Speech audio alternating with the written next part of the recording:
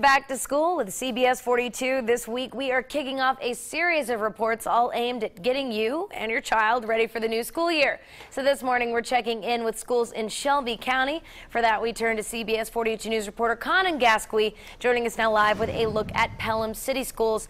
So Conan, this district has seen a lot of change in the last few years.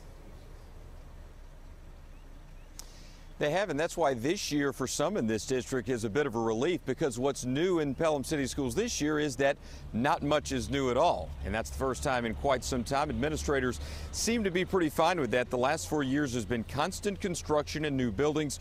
2 new schools in the past 2 years alone. They transitioned into one during fall break last year. So they're in all of those new buildings now. So the start of this year should be much smoother than the last few.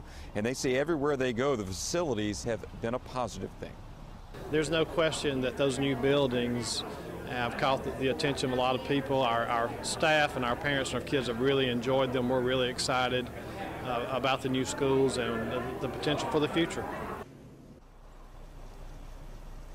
He says they do have some renovations on old buildings that they're working on, but nothing major.